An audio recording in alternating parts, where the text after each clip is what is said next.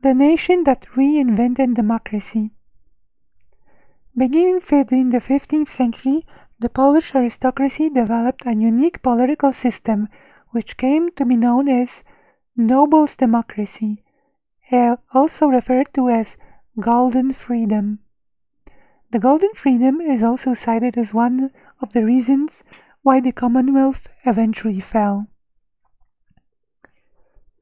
This system gave equal legal status and extensive rights and privileges to all members of the Polish nobility Szlachta, regardless of their rank or economic status.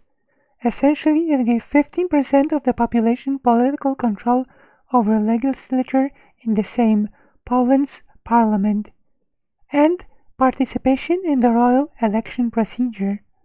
Significantly, it meant that they could curtail the authority of the monarch.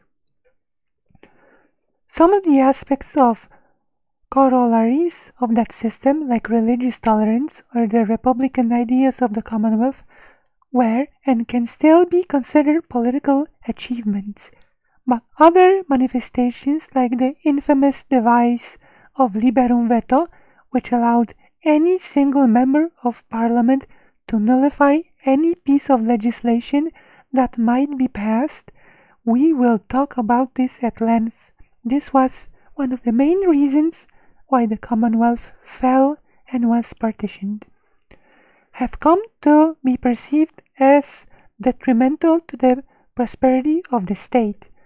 The theory is that the system eventually led to anarchy and to country's political weakness in the 17th and 18th centuries, a weakness that eventually brought upon the partition and ultimate disappearance of the Polish Lithuanian state. We will talk all about this in the future segments.